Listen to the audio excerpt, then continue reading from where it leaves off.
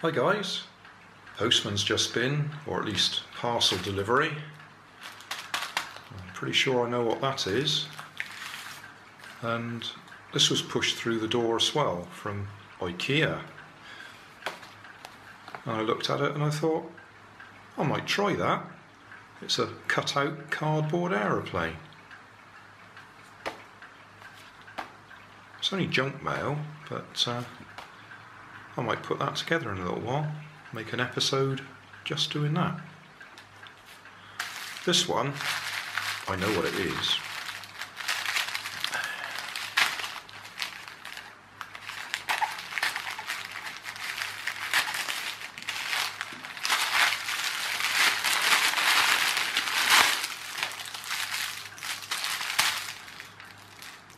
Nerf darts or missiles. Obviously they're not going to be genuine ones, but I shall try them out in a minute and see if they work in that Nerf gun I've got that I'm going to try and make a missile launcher, radio controlled missile launcher with. So I'll see if they work. This is a genuine Nerf missile. This is the cheap one I've just bought. I think it was 100 for £4.99.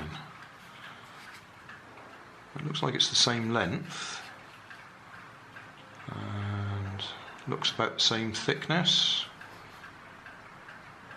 The walls look the same thickness, but the nose is slightly different.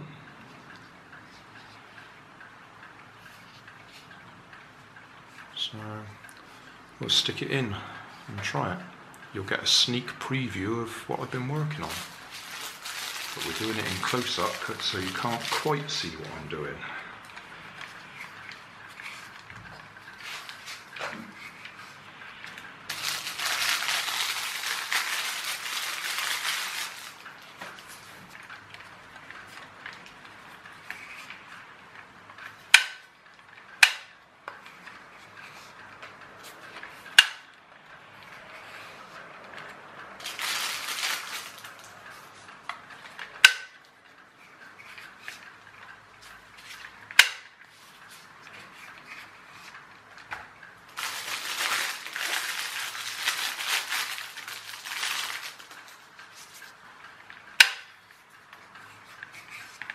Because this is one of those guns that has two rotating wheels in the front here that are driven by a motor, electric motor. These need to be the right length to go forwards and get gripped by those wheels. If they're too short, which is what those little orange ones I had were, then they get stuck because they don't go through properly.